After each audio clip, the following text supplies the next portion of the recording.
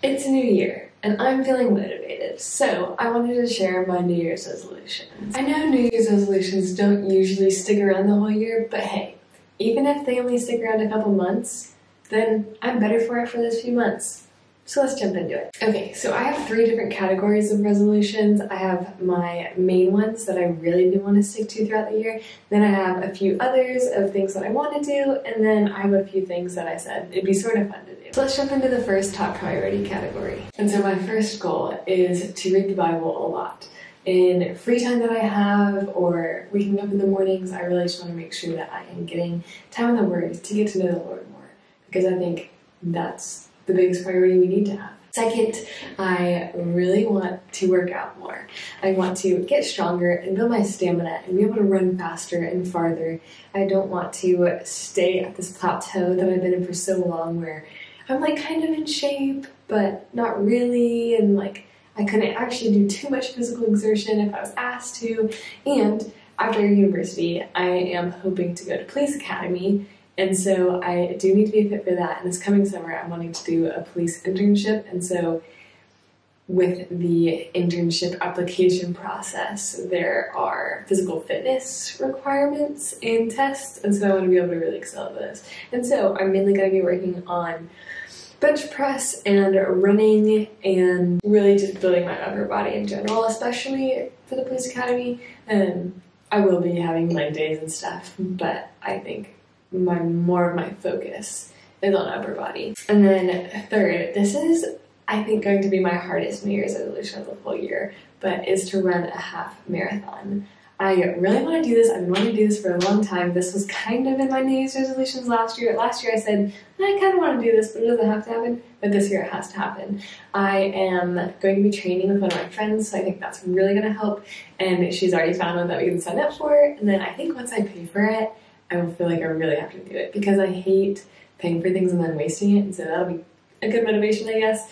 And then I've also created different motivational checkpoints of things I can do or get or buy myself for each mileage checkpoint. So I'll tell you all those little motivational rewards at the end. And then fourth for this main category is I really just want to be myself.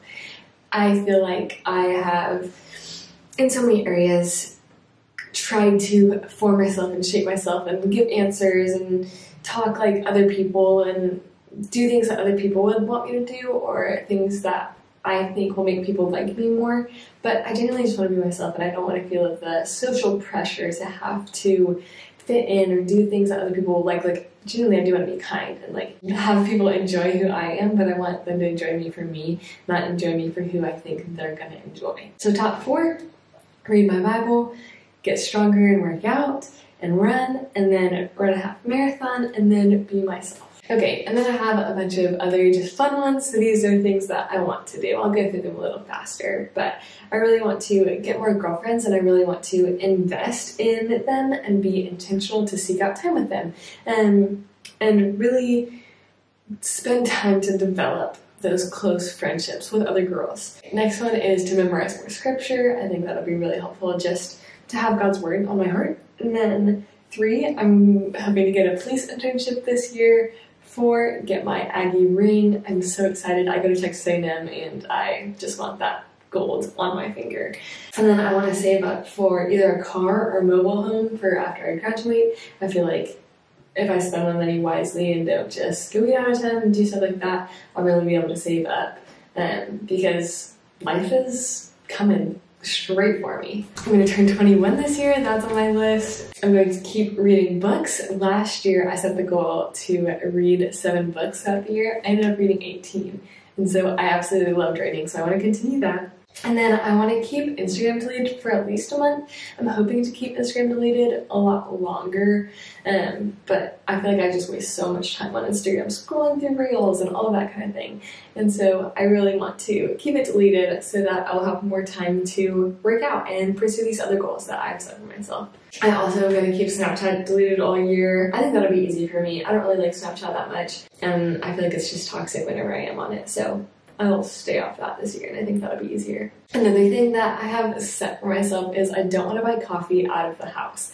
I'll like go buy coffee from the grocery store and make it at home in the mornings if I really want it or feel like I need it that day, but I don't want to go to a coffee shop or something like that and just buy a $7, $6, or even $5 coffee, because I feel like that's such a waste of money. But yeah, I mostly just want to make coffee at home and not buy it out for financial reasons. Oh, and I said the only time I'll buy coffee out of the house is if I'm using dining dollars, because I'm not paying for those.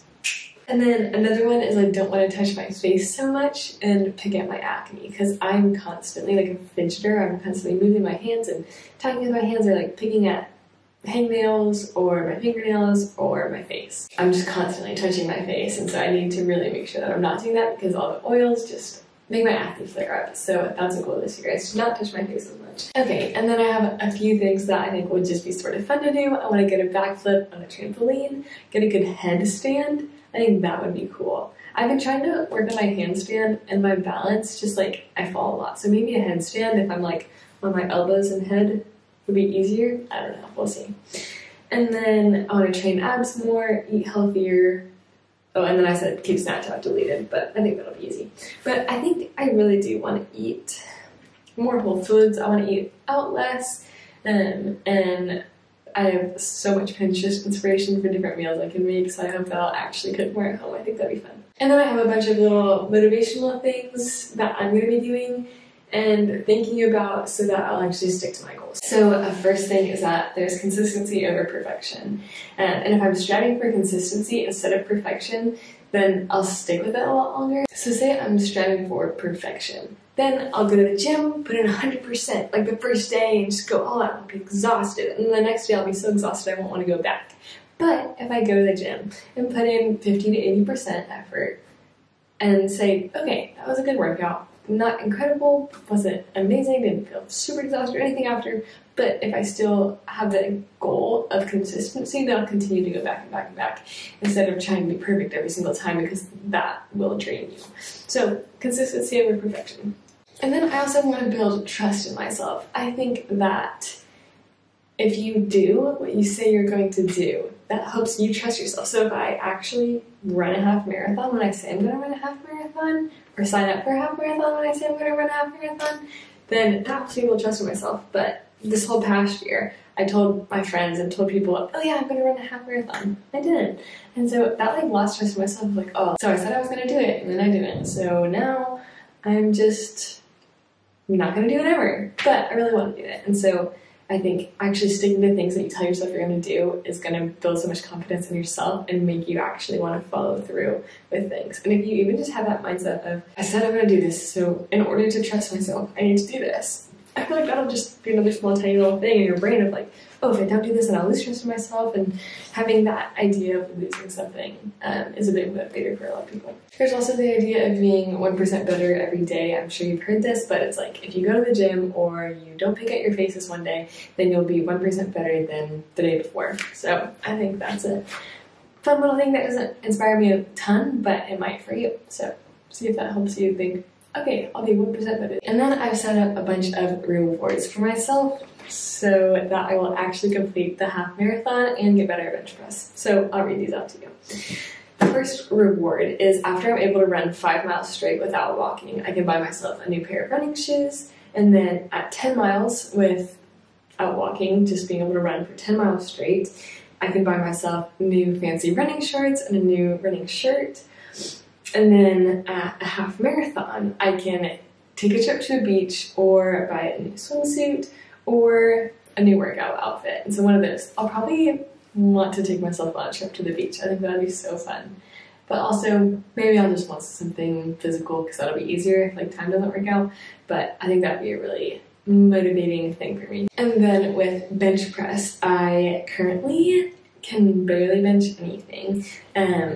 I think the most I've ever done is 12.5 pounds on each side, and that was really hard for me. And so I said, once I get to 15 pounds on each side, then I can buy a new piece of clothing for working out. And then once I get to 25 pounds on each side, I can buy new headphones, because 25 is a lot for me. I know, like, that's easy for guys. The 25 plate on each side, bench press, easy. But for me, that's really hard. And I think that would be a huge stepping place. And so I'm gonna get myself new headphones. I kind of want to get these skull candy ones, but I'm not sure. But we'll see. I also just have like a little reward after like 3 weeks of working out consistently. I can just do something nice for myself or treat myself. And so I think I really want to continue this whole wellness journey and really do things that are best for myself, like working out and doing things that will further my goals in the future. And so I hope that this motivated you, and hopefully I can keep you guys updated. I'm really excited to start waking up earlier and working out more and all of these kinds of things. But I hope that you guys come along for this journey. I'm excited. I'll probably film it, and that'll help motivate me as well. But anyways, that is my 2024 New Year's resolutions and goals. Thanks for watching, guys.